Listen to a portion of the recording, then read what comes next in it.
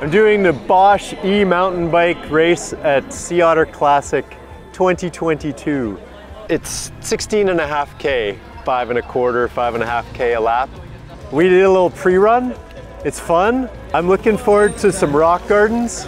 I'm gonna put the elbows out and send Martyn into the trees. I've got a pretty aggressive plan. It's going really good. I'm a bit nervous. I've practiced the track a little bit. Christian showed me some lines, but there's definitely some bits I could get wrong, right? There's definitely some bits I could get wrong.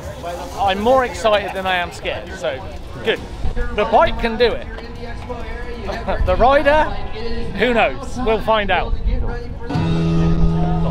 Yeah, got about 2 minutes to go, Frankie. 3, 2, 1, go! Good luck, riders, on a great ride out there. Final start of the Bulls e-bike race, brought to you by Bosch.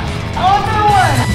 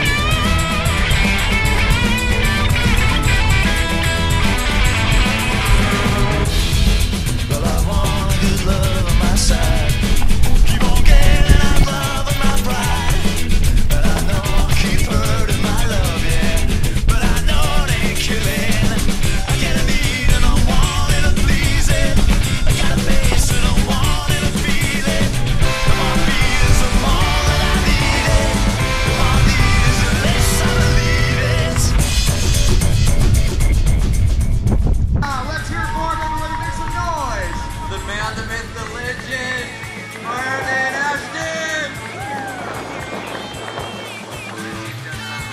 Yeah, for sure. That's going to do it for our Bulls e-bike mountain bike race presented by Bosch. Thank you all so much. We will see you at the podium. It was way more challenging than I thought. I wanted to throw up a few times. And I was glad I got 3 laps in. On lap number 1, I was like, ooh, this might be a 1-lap race.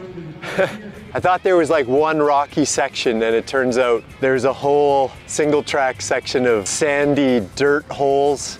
I got stuck a couple times, but I got out. When you get stuck and then you do it the next time and don't get stuck, then you know that there's a right way. Practice will be what makes you better, just like biking, you know? It was fun that Martyn was doing it, having a bit of a rabbit to chase. I was really impressed when I saw him, and then the fact that he had a flat tire and he rode an entire lap is pretty mind-blowing, actually, because it's not easy. It was not an easy course. Yeah, I lapped Martyn. It really was good, and everyone was super nice, but so fast. E-bikes are fast. This definitely gave me good confidence for the gravel race. And in my back tire, that I'm going to stick with a grippier tire. Yeah. My Garmin data says that I need to rest, so I'm going to have a beer and rest.